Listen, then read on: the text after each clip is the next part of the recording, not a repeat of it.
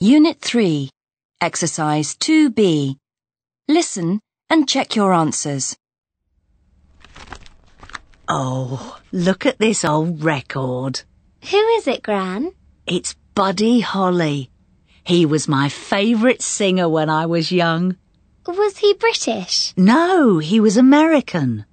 I don't know him at all. No, of course you don't.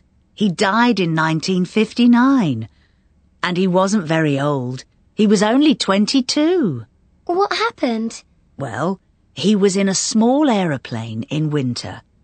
2 other singers were in the plane with him. The plane crashed and they all died. Oh, that's terrible. Yes, I was very sad. I cried all day. Tell me more about him. Well, Peggy Sue and That'll Be the Day were his famous songs in the 1950s.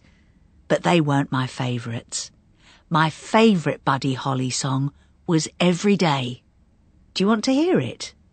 OK, Gran. Play it for me.